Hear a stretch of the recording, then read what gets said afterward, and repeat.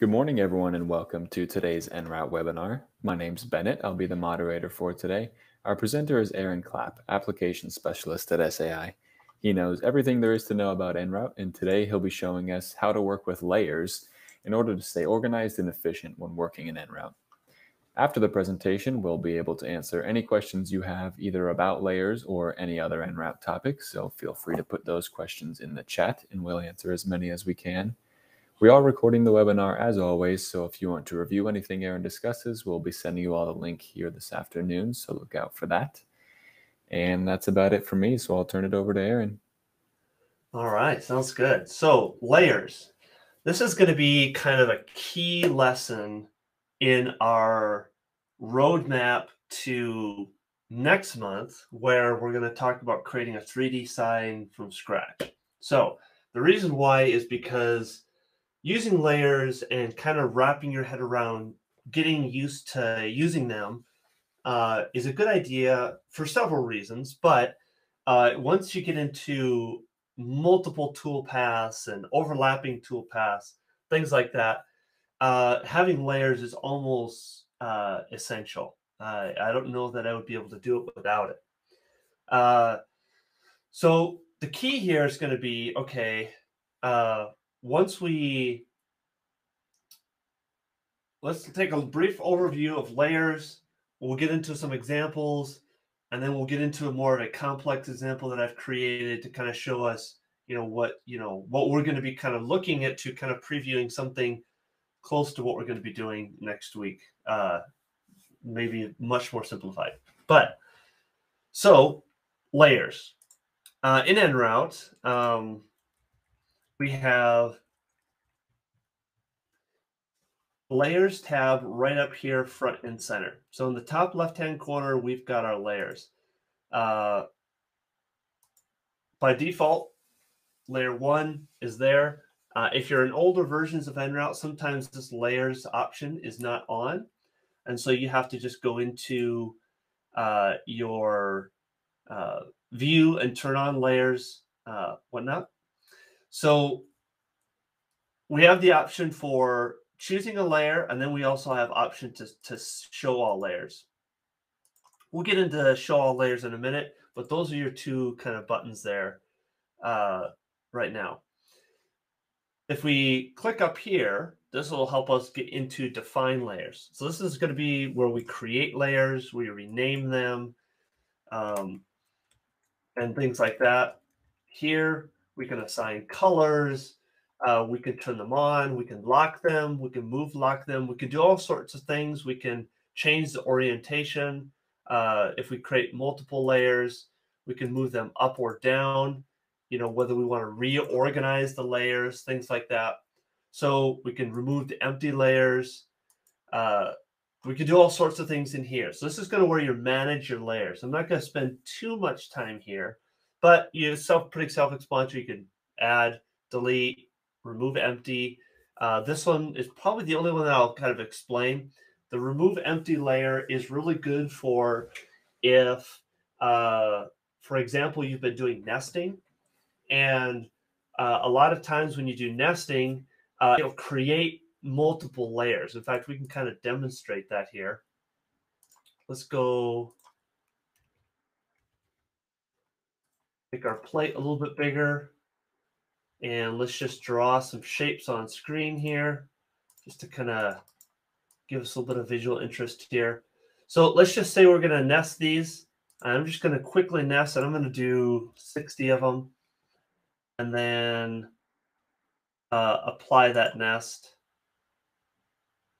All right, so you can see here, up here in our nested layers, now it's created a bunch of layers for us. This is basically all the layers that it created for the nest. Well, let's just say I didn't particularly like that nest, and then I go to delete these files. Well, maybe I forgot to put the toolpath on. I'm like, oh, shoot, I got to, get rid of those. Well, now you've got a bunch of empty layers.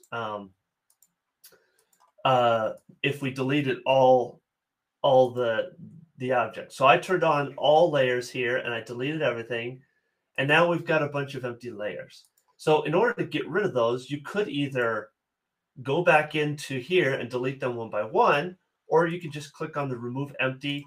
It will remove all the empty ones and leave the ones that are not empty open for you. So this is kind of a nice way to address that. And so that's a good way to get rid of any excess layers that are not necessary, that don't have anything in them, in order to simplify things like that. The move up and down, this is nice for when you decide to go to output. So if we were to output some objects, and let's throw a quick toolpath on here so that we can actually get that screen up. And we go to output. One of the options in our create output is layer. So I could actually make that my number one priority if I really wanted to.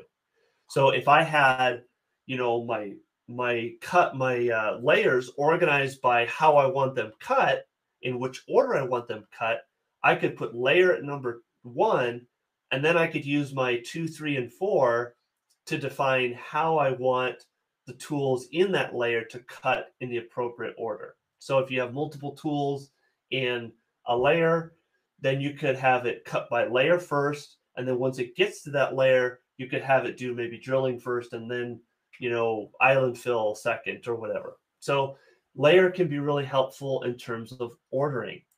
I'm going to put this back down at the bottom here for our example. So those are some kind of simple and easy things to kind of think about with layers. But probably the one that I run into the most, or the one that I think is going to be most helpful, is going to be when creating different signs and different pieces. Many times, and I'm going to import a cabinet file here. A lot of times, if you get files, know that EnRoute's import functions for DXF and DWG also support layers. Layers are really helpful in terms of tool pathing. So the one thing that we can use layers for is to make tool pathing easier for us.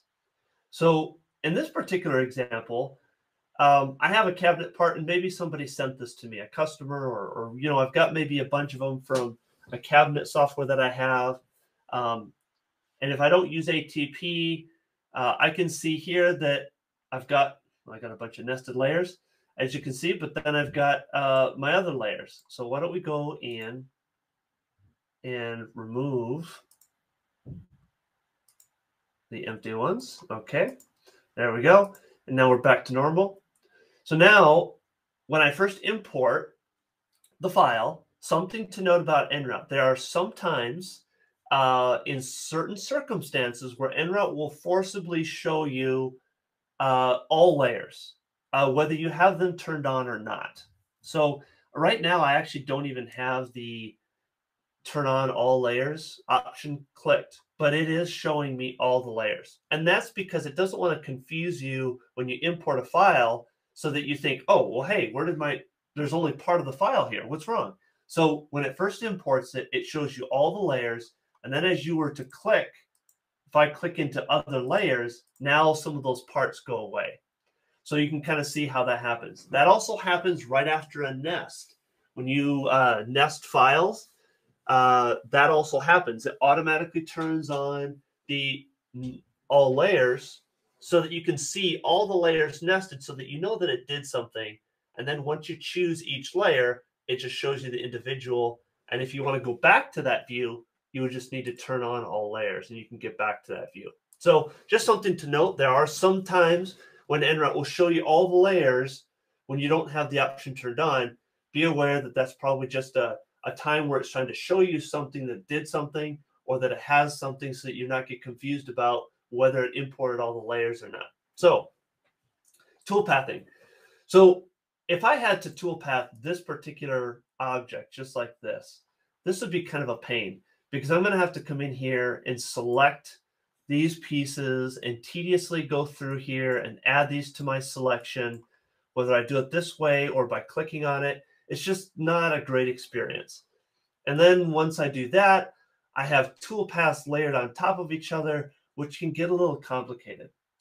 So if I'm designing a file like this from scratch, or I get them, one of the ways that you can toolpath is it's really nice in this particular case because this came from a KCD file, so it automatically has all the layers. But I can click to each one of my layers, and I can now much more efficiently select all the pieces that I need to toolpath for one type of toolpath. This is really helpful for like 5mm holes. Now I don't have to sit there and try and navigate through a bunch of stuff. I can just highlight these. So this is a good idea to do not only when you import files, but when you're creating files. I do know some customers that don't have cabinet softwares and they use like the Boxster program to create boxes and little cabinets. It's good to keep these in separate layers. So we draw one thing, put it in a layer, then draw some other things, put that in a layer, and whatnot. So it's good to keep those apart, because if I ever have to come back and toolpath this is super easy for me to do now. All I have to say is drill centers, and we'll put a drill in here. Now I've got those drills. Now when I turn on layers, I can see that those are my drill holes. Now the good thing here is that if I ever had to come back to this file and change it, maybe I don't want 5mm holes, maybe I want smaller holes or bigger holes. It's easy as just coming back to the file, going to the layer, selecting it, deleting that toolpath, and then just reapplying it with something else. This makes life a lot easier if you can organize things into layers. It just simplifies the whole process there.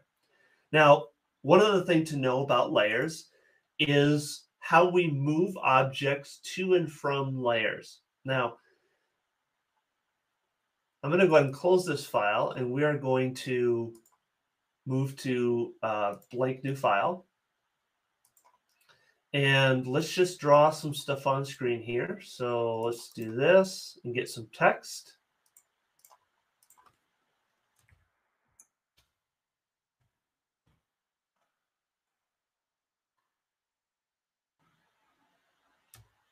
Let's make sure that's uniform there. Put that about in the middle. That's good enough. And then maybe we'll do, just for fun, we'll do an inline on this.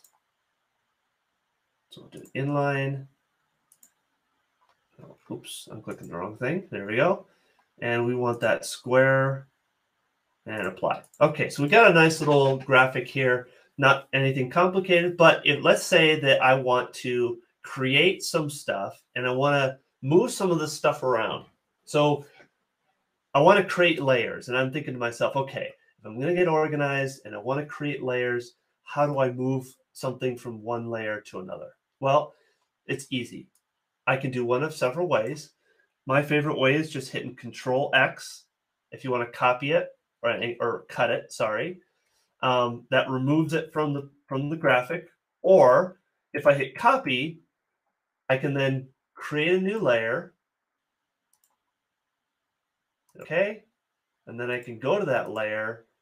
And now here's where you got to pay attention. When I right click, I don't want to hit paste. If I hit paste, it will actually paste another copy on top of layer 1. I'm in layer 2, so I need to say paste to active layer. The great thing about this is that it pastes it exactly in the same place it was copied from.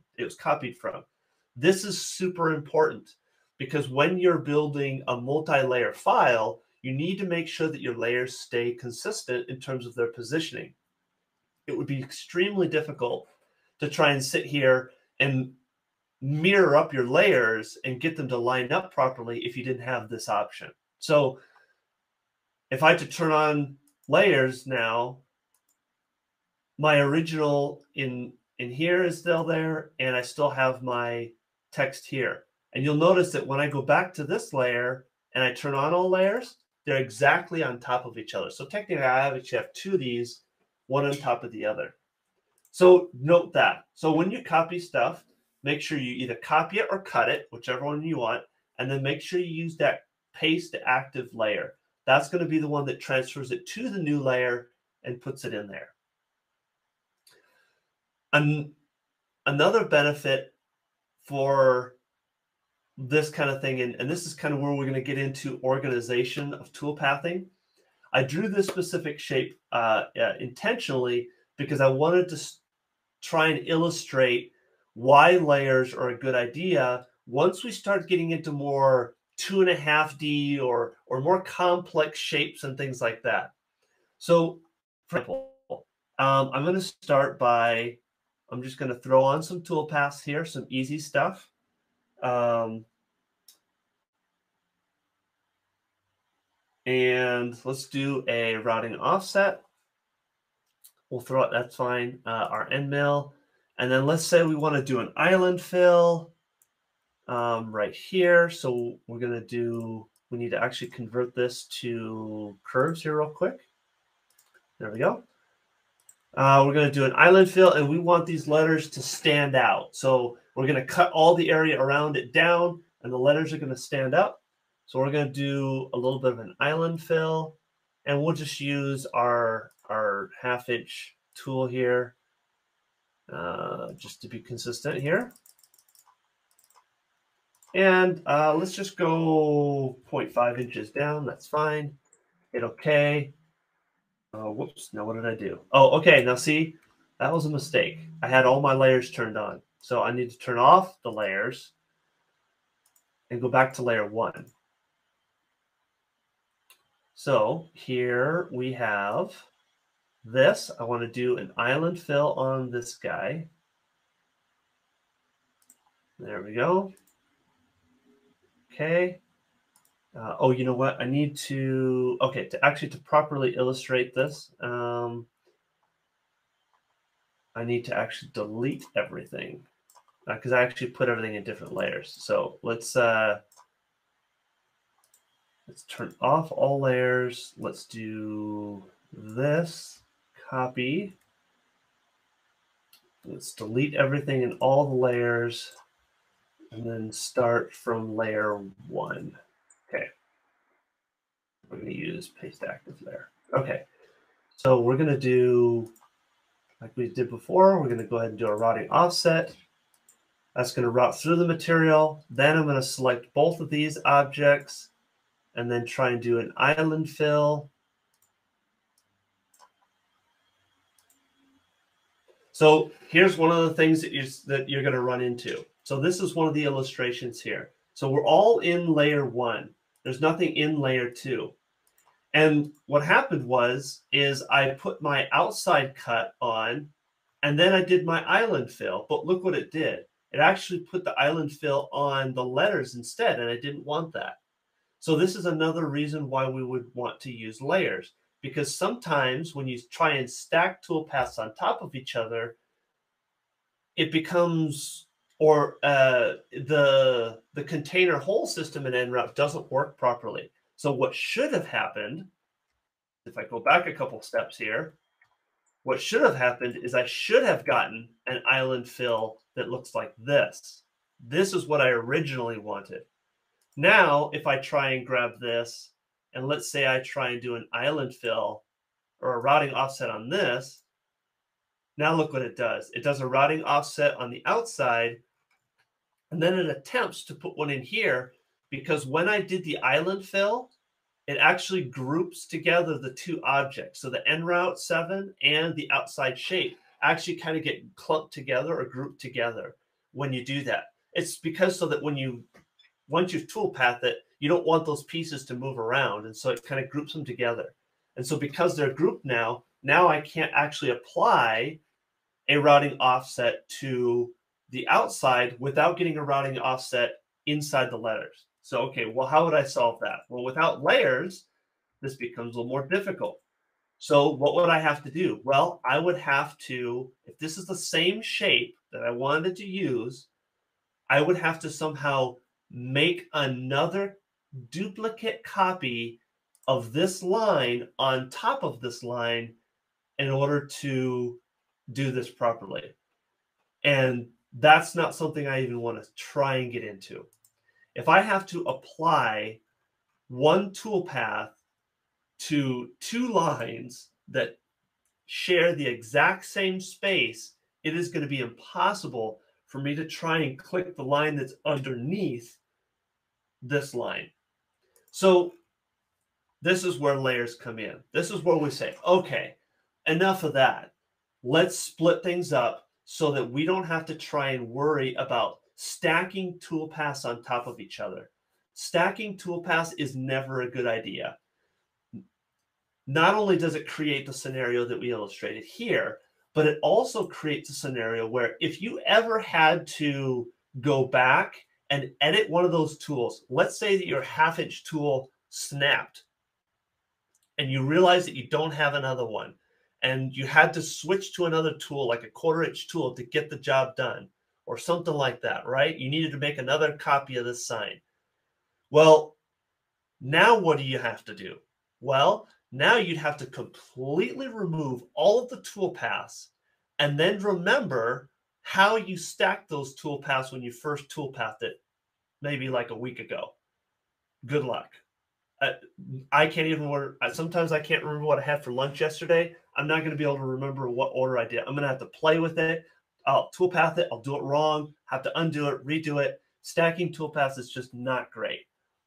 If everything is in layers, I can go back, kind of like how we showed in the first file with the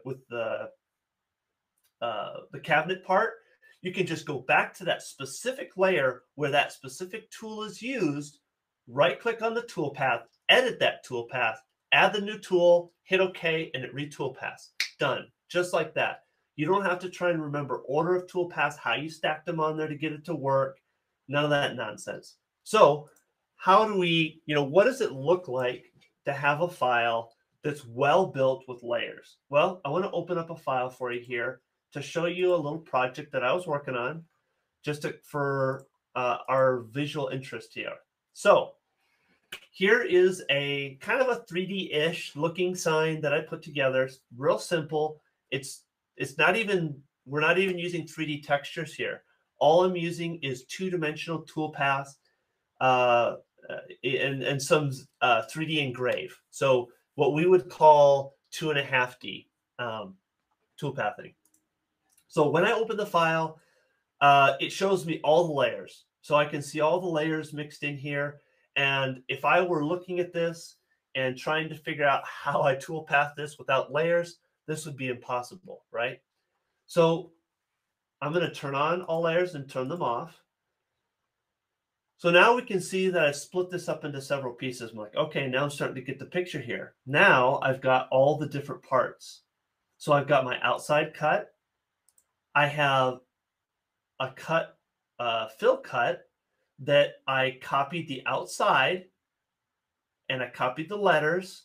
And then I created this little, I just created an outline because what I want to happen with this particular file is I want the background to be cut down. I want there to be a 1/2 inch lip around the edge or border around the edge. And then, so this little red line, I want that to stand out from the background. So I'm gonna mill the background down to, I think it's 1/2 inch. And then I want this red layer to stand up 0.125 inches. And then I want to do a 3D engrave on the letters. So this particular layer, all this layer is doing is it's addressing the hatch fill that's going to go 1/2 inch down into the material that's going to make this part stand out. Then I can go to my center cut and I'm going to cut this down so that it's only 1/4 or 0.125 inches above the rest of the background. And then the last layer is going to have my engrave toolpath where I put the engrave on top of the file.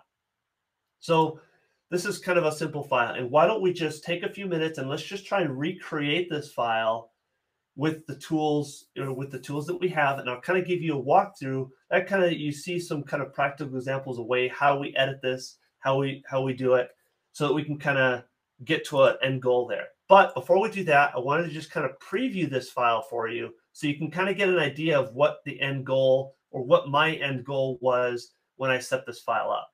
So let's do a simulate 3D. Bump this up just a little bit. I'm going to animate this. I'm going to check my order to make sure that that looks good. So strategy, hatch fill, island fill. Yeah, that looks good. Tool. That looks okay. All right, so update, and I'm going to turn 3D on. Okay, so we're just going to simulate this here and let it go. Maybe a little bit faster. Okay, so it's doing the milling out, and then it's cutting off the platform, routing, and cutting out the edge. Okay, so this is what that sign is supposed to look like, right? Pretty simple. I'm cutting it down. It's going to have a border on the edge. And then I want this to stand out from the background. And then I want my text to kind of have a little bit of a sunken in texture with them on there to kind of give it like a 3D effect. So that's kind of what the sign looks like. Let's start from fresh, walk through it.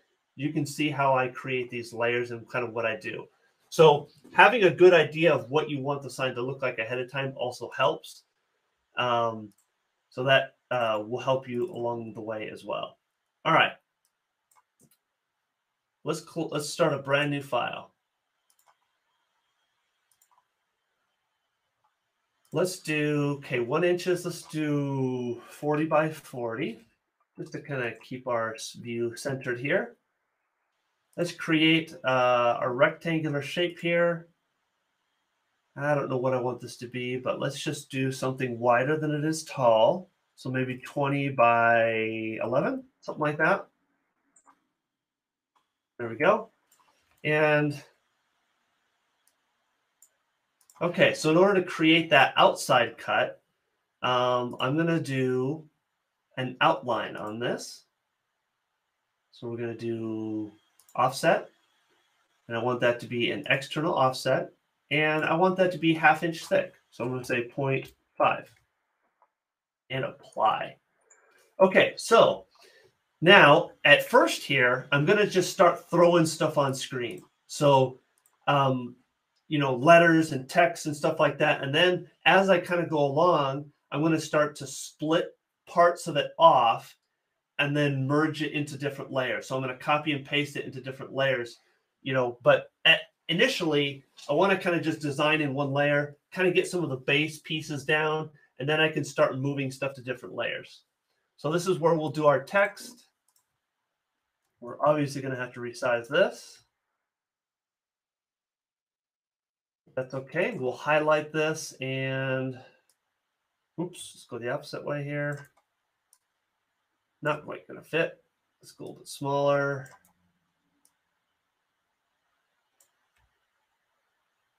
A little more. There we go. Okay, and then let's convert this to curves so that we're dealing with lines and arcs.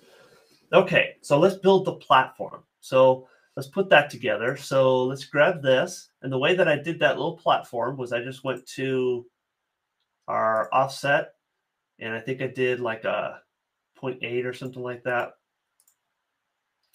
And let's do it rounded. Oops. There we go, rounded so it's nice and smooth. And apply. There we go, close. Well, that didn't apply twice, did it? No, it didn't. Okay, good. All right, so now we've got some base pieces, and now I have to figure out, okay, what am I going to do with all these pieces, and what do I need? So I'm going to start by going to my layers, and I'm going to say this first layer, we're just going to make this first layer the outside cut. Right? There we go. Now I'm going to add just a couple new layers here and hit OK. So now what I can say is, okay, this is the outside cut. I really don't need anything else inside this layer. So I'm going to actually highlight the rest of it. I'm going to hit Control X. I'm going to cut it away from this layer. I'm going to go to layer 2, and I'm going to hit Paste to Active Layer. Okay, so now I'm thinking to myself, okay, what else do I need in this particular file to, or in this particular layer to accomplish the island fill part? So like I had in the previous file. So all I need for the island fill is really these two shapes right here. And then I can do the island fill. So technically I don't need these letters. And you don't have to follow this exact example, you know, in the way that I do it. sometimes you could just start building things and doing things and moving stuff around. So, you don't need to follow this exact folder. It just works for, or this exact path. It kind of fits for what I'm doing here. But so the letters, well, I don't need the letters in this layer. So cut them out, get them out of there.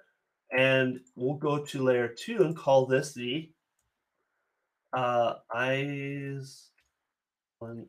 fill cut down. That's what I named it before. So that's going to fill that in. And I always like to put names that are meaningful to me so that when I look at them in the thing here, the drop-down list, I can actually kind of figure out what it is that I'm clicking on next. We'll go to layer 3, and then I'm going to say paste to active layer. And then this is where I'm going to do my engrave toolpath.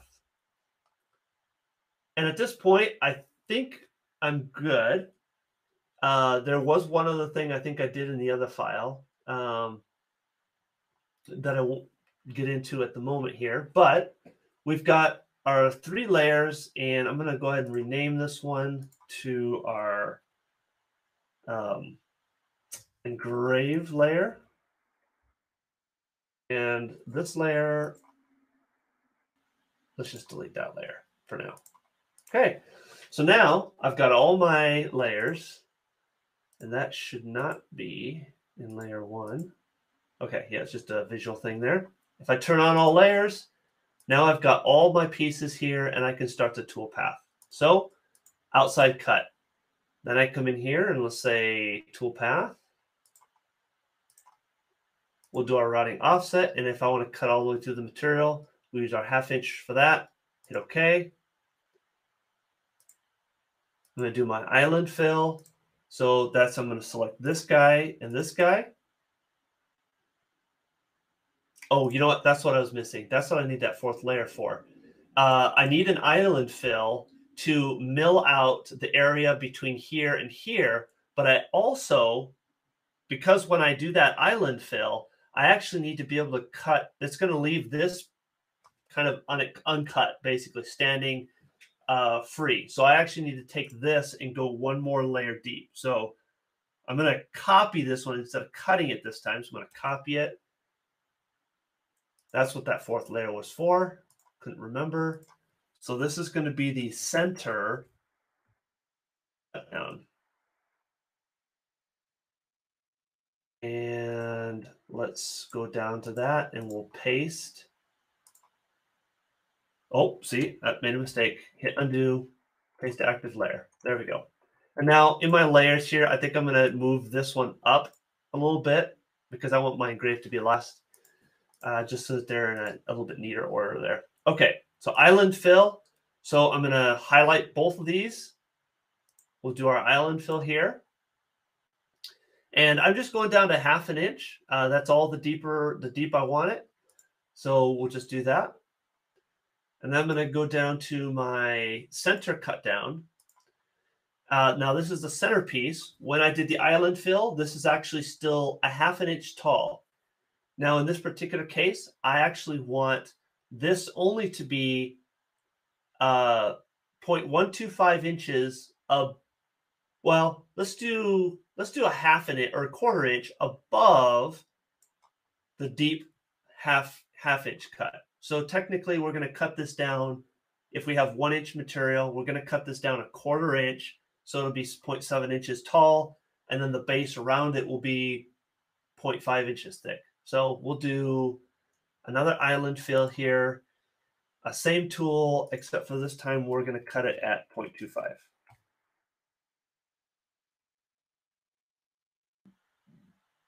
And now our engrave layer.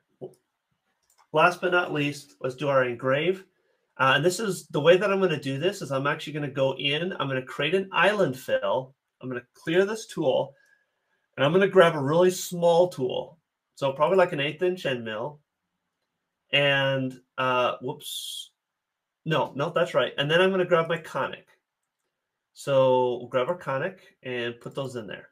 Okay, so we've got our island fill and our conic. What this is going to do is if you just do a regular conic tool on some letters like this, you'll get like, especially if the letters are fairly large, you're going to get like a little peak in the middle of the toolpath or inside of the cut.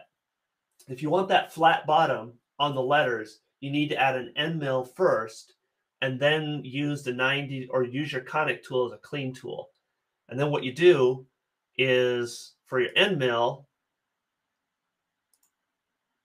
I am going to use a surface setting of 0.25. Now, what this actually does, and you don't use surface very often, but because in my previous toolpath, because I'm actually milling down the surface of that centerpiece down 0.25 inches, that means I need to lower my surface, because if I leave it at the top of the plate where the material is, it's just going to cut in the air. So because I've milled down the surface of this object, I actually need to lower the surface just a little bit. So one of the rare cases where you're going to use this, and then we're going to say 0.25 inches on the depth. I think that should be okay, and we'll click OK. And then on our second tool, I'm going to make sure I click the 3D toolpath option. We'll do the same here, so 0.25 and 0.25. Click OK and OK. So that's going to give me a little bit of an end mill in the middle here to clear out some of this in some areas like that. All right, and that's basically it. I've got all my layers set up. So now that I turn on all layers to output, you can see that they're all stacked on top of each other, but I can always get to every single one of these toolpaths if I ever make a mistake, which there's going to be a mistake in this. I can guarantee you, because I purposely forgot a step. So let's preview the file. So let's go to Machining, 3D, bump this up a little bit and play, and then turn the graphics on here. And we'll just let this cut. Okay, so the mistake that we made is you can kind of see those little peaks that are kind of left over here. See those little gnarly peaks? Also, the other mistake that I made is I didn't use a small enough tool. So you can kind of see that I still have a little bit of peaking going on here. See these little peaks in the middle? So if I wanted to completely get rid of those, I'd probably need to even go to a smaller tool. So maybe like a 16th inch mill, and that would do the trick. Now, the other problem is these little pieces that didn't get left over. I cut the bottom out, and then I cut this top out. Well, what happens is the edge of the end mill is cutting right along this edge. And so I actually need to cut over the edge just a little bit to knock off these little pieces. So not a problem, no big deal, because I've done it in layers. So all I got to do is go back into here and say, all right, I need to overcut this slightly, which means if we look at our toolpath here, that's what we used. I'm going to delete our toolpath, and I'm going to draw and maybe just go an offset of 0.125, something really tiny. Apply, close. I'm going to get rid of the original, delete it, and then I'm going to go back in here, reapply my island fill, turn on all layers, simulate the 3D.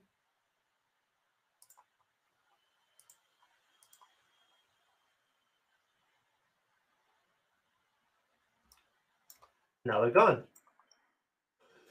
Just like that, I'm able to easily go back in, change something, take a look at it, see what it looks like, and go back and forth. This is going to be really crucial once we start talking about the 3D sign that we talk about next week, where we're going to go into, masking off three-dimensional 3D reliefs, so that we have like a textured background back here, so instead of just being flat.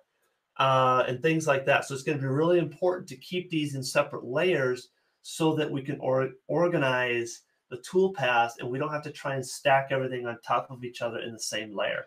So hopefully this kind of shows the idea behind why we want to use layers so much.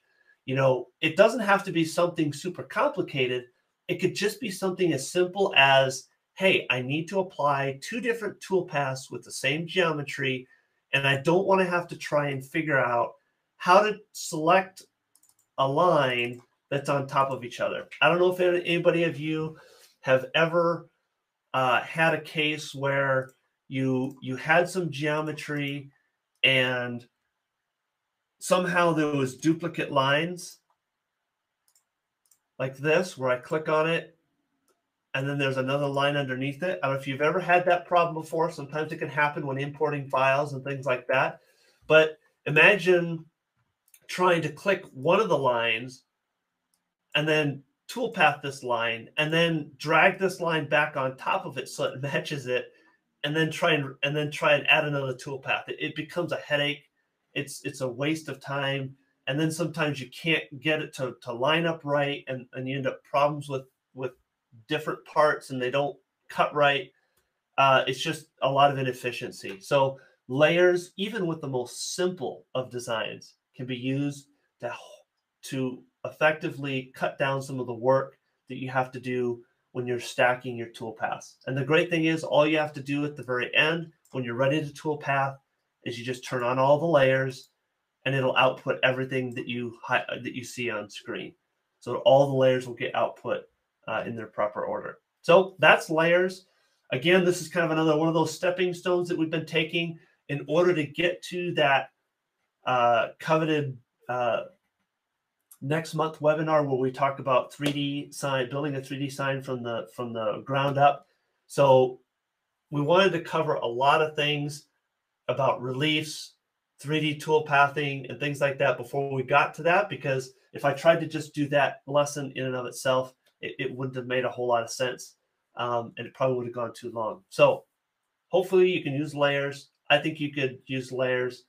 You'll be happy about it, and it'll save you so much time. So any questions before we go? I know that went a little bit long, but I think it was worth it. I did have one question from Jasper while you were presenting. I think it got answered. Jasper, let us know if you have any further questions on it. He was asking if you are recommending a different layer for each tool or toolpath, but I believe Aaron answered that question for you as he was. So not necessarily. You may have multiple objects in the same layer, so it doesn't have to be relegated to one thing per layer. Basically, what I want to do at this point is I just want to say, let's remove the overlapping stuff, the stuff that might cause me to get confused when I'm trying to right-click and edit the toolpath or something like this. So in this case, it's really obvious because I have an island fill, and potentially I could have a routing offset in my first example that wanted to share the same geometry, and you could see that it just wasn't working. Stuff was going wrong. That's because you can't share the same geometry like that. And so you have to copy and paste or make duplicate geometry. Well, then if you duplicate and copy the same geometry, you end up with duplicate lines on top of each other, and it becomes really difficult to click on one line versus the other. So it becomes really difficult. Or in this case, once I put an island fill down, I mean, having to zoom in here and try and make sure I click on the right thing, the right toolpath, that's a pain. I don't want to have to do that. And I'm going to have to try and fight through every single one of these lines to select all my E, my N, my O. I don't want to have to do that. I just want to be able to go to a layer and say, yep, I can go to my engraved layer, select all of them at once, just like that, and then change it. I don't want to have to sit there and try and fight through a different toolpath that's on top of it. It doesn't make sense. So that's kind of why. But if you can put a bunch of stuff on the same layer, that's okay. It's just I like to keep the stuff that's overlapping on different layers. So that's a little bit of a clarification maybe on that. Because you could probably go overboard on layers if you really wanted to. Well, All right, we've got a question from Gerald. How do you use the move lock on the layers, and how would this be useful to use? Okay, so a move lock is going to be,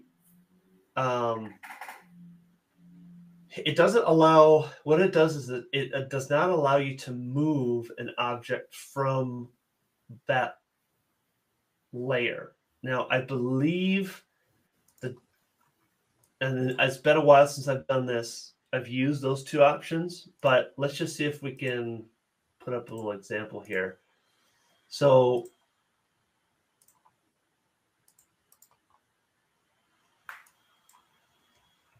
we're going to do this one,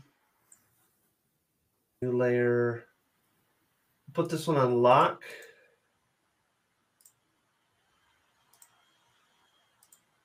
So layer 2 will be locked. All right, and I've got this on there. So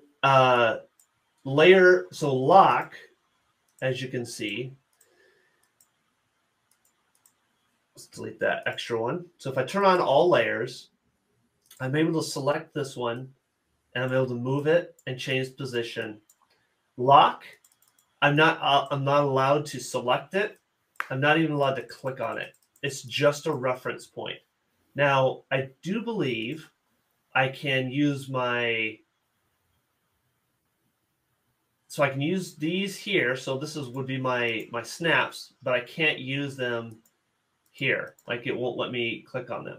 If I go back into my layers and use a move lock, slightly different. I'm allowed to select it, but when I move it, it pops back into position. I believe then also I am now allowed to use my snaps on both layers.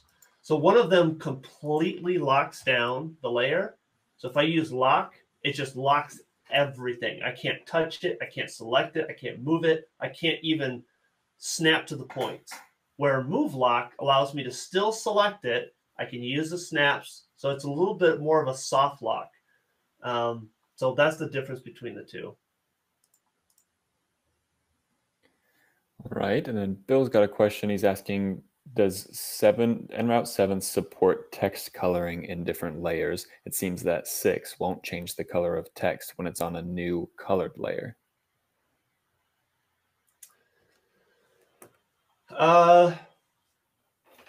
Text typically in EnRoute has always been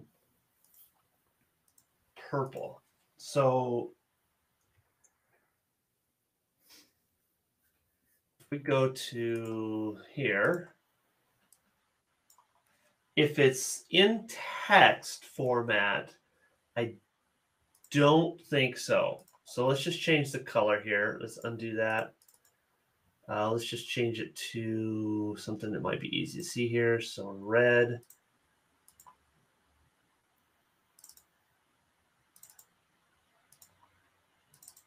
And let's change this to green.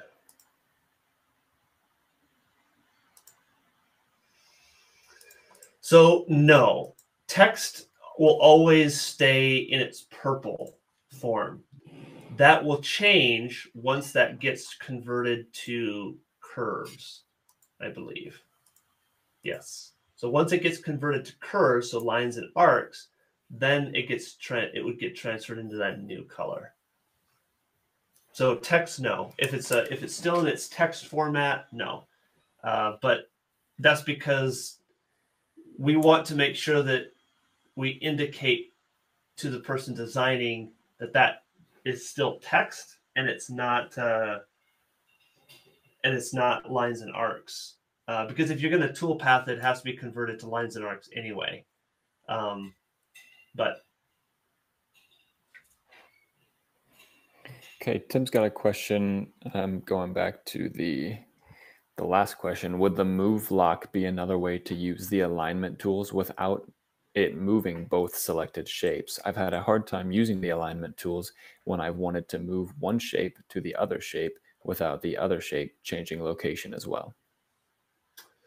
you know what? That probably would be a really good example of that. Let's just quick do a little trial here. So move lock, okay. And then let's just say we want to center both of these, right? Align to centers. Did I choose the wrong one, or did oh,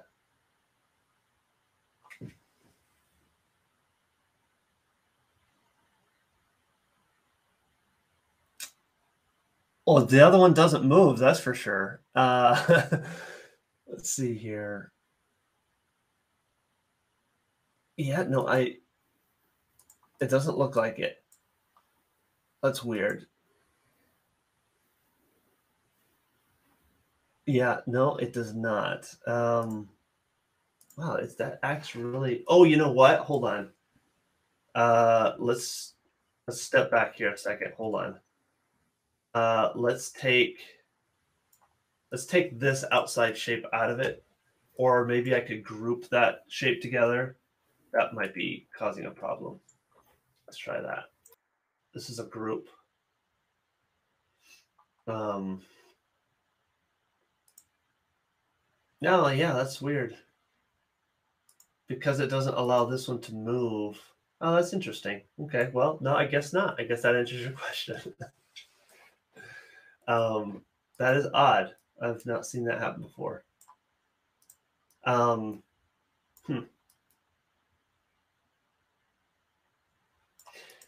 Let's undo the move lock here. Let me try one other thing.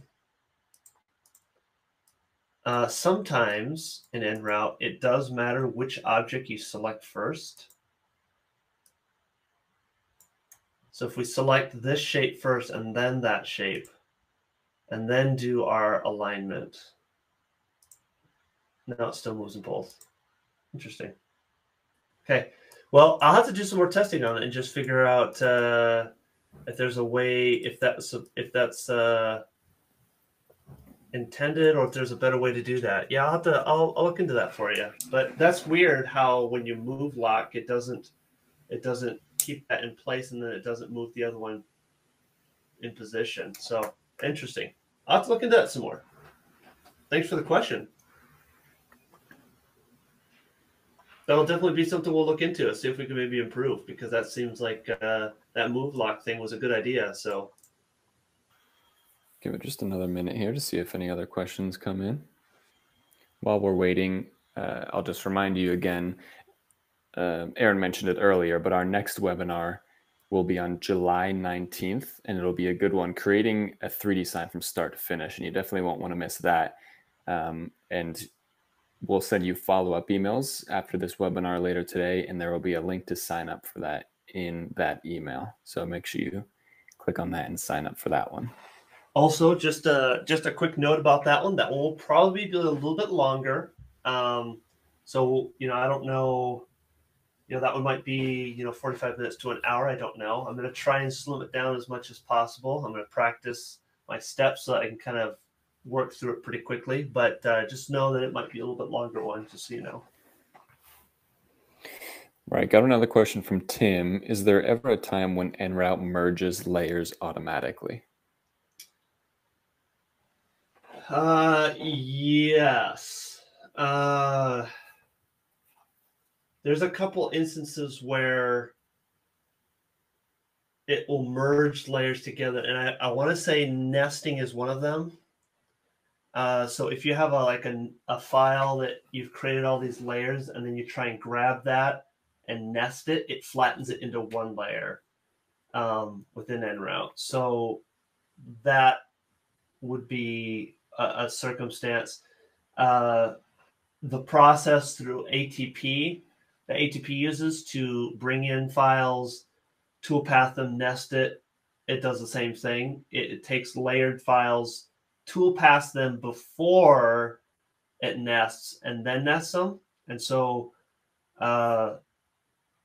that can happen there. So nesting is the biggest one I can think of as to where it merges those things together.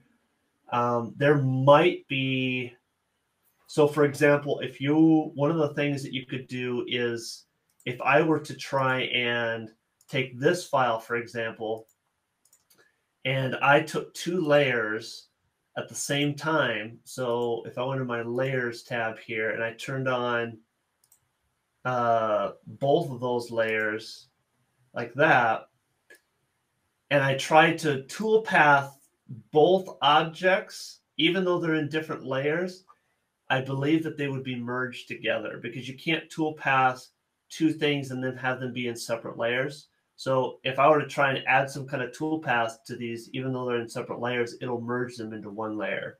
So that would be another circumstance where that would happen. Okay, Jasper's got another question. When importing from KCD, can you only import individual pieces, or can you import the nested file? It has to be individual pieces. That's kind of the way KCD works. It creates a layered DXF file for the top side, back side, front side, left side, right side. So it creates a file for each, and that's how the ATP system works. So it looks at that layered file and then says, okay, based on these layers, these are the these are the strategies that I need to use, and then it nests it from there. If you have a pre-nested DXF file that's in layers already, you could import that and then use ATP with the active drawing option.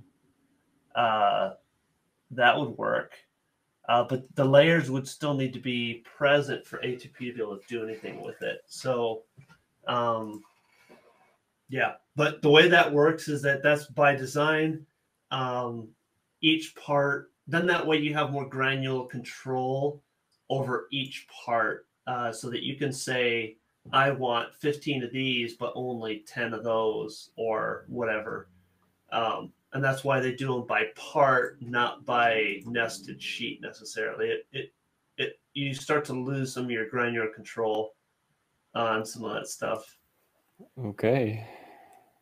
Well, I've got one more question from Tim, and I think this is going to be the last one that we have time for here. Is there any way to avoid that merging during nesting? I've used layers to ease toolpathing for complex routing, but then nested them and lost the layers. If I need to change anything after that point, like it didn't route like I wanted to, it's a pain to fix the issue. Any workarounds or better workflow to do this? So what you might do is I think my suggestion on this one might be, because I've had that happen to me before, believe me. I've created a nice little file and then nested it, and I'm like, oh, come on. And then you lose it all. You're like, I should not have done that.